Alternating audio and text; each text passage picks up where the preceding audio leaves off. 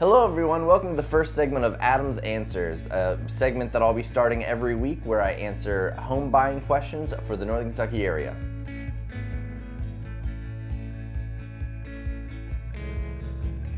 It's important to make a wish list for your first-time home buying experience, but it's also important to understand how far your dollar can stretch and what that can get you in the market.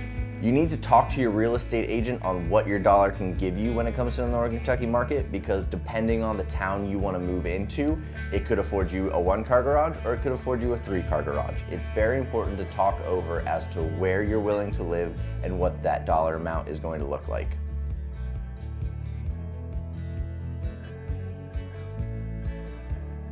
You throw a dart at a map.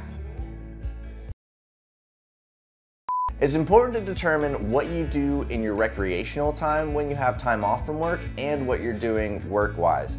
The one big thing to think about is, are you willing to sacrifice a bigger commute to work in order to be closer to more social activity, or would you much rather be closer to work and maybe not go out as much? It's also important to understand if you like noise and are okay with it, city might be the way for you to go. But if you like your privacy and a little bit more land for the dollar amount that you're giving, country would be the better way.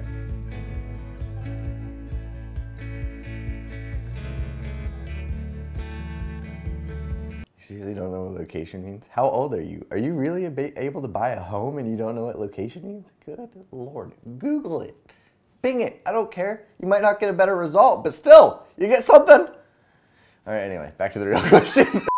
What you always hear is location, location, location, and what they're trying to say by that is that's the one thing you cannot change about the home you are buying, and that's a very important thing to think about.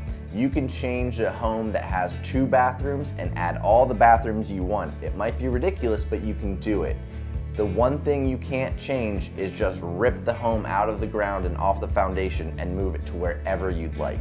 Location is the one thing in a real estate transaction that cannot be changed.